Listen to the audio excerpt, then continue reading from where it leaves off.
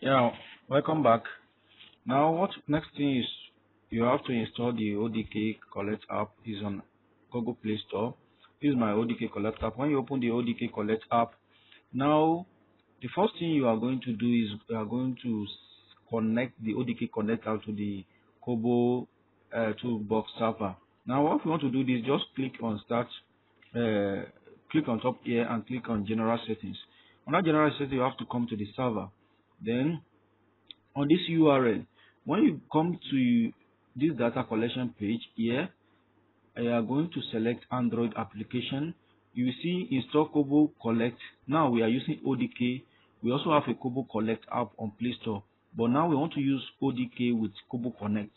So this is the where you are going to put this server URL. You see it's already here, the URL. Then after that, you have to input your username, which I've already put, and you have to put your password also. After doing that, the next thing is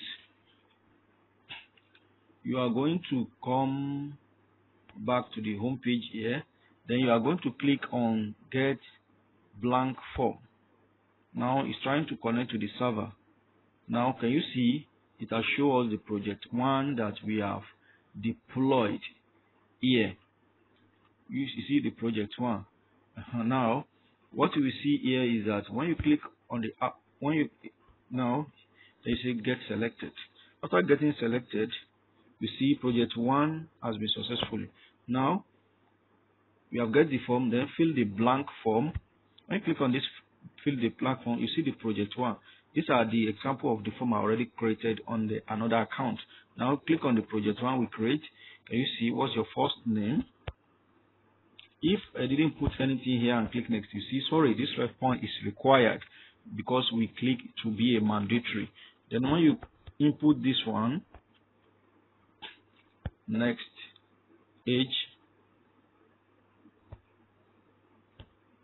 next, married, single, next, degree, next, you have to take a photograph or choose image. If you take a photograph, it's going to show you,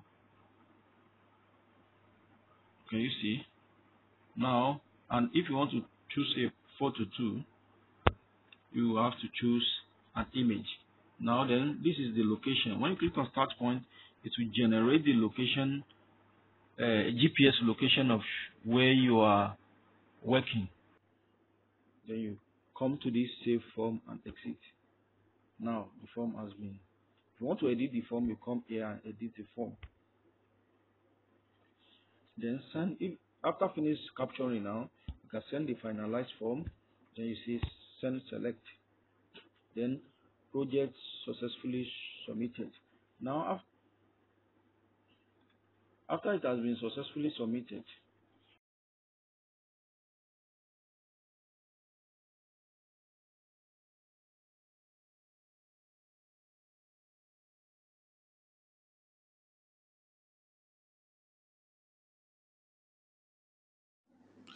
now, after it has been successfully submitted, you come to summary.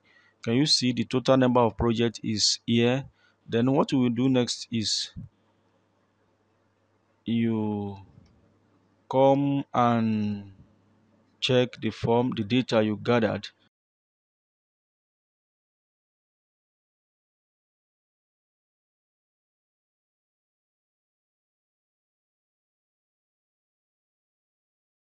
Can you see the names, the age? Then you can come here to download the data. Then you click on export. After clicking on export, here you can see it's processing. After processing, then it's available now to download. Then when you download, you can choose how you want. Before you download, you can choose how you want your data to be exported. Now here, you can choose either Excel, Analyzer, XLL, any type of format you want. Now, after doing that, you can new export. Now, pending is processing the data.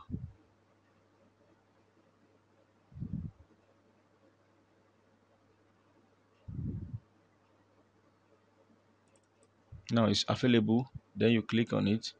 then it will be downloaded.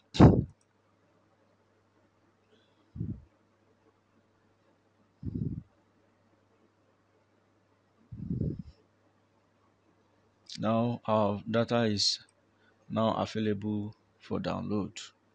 Now can you see how it works now?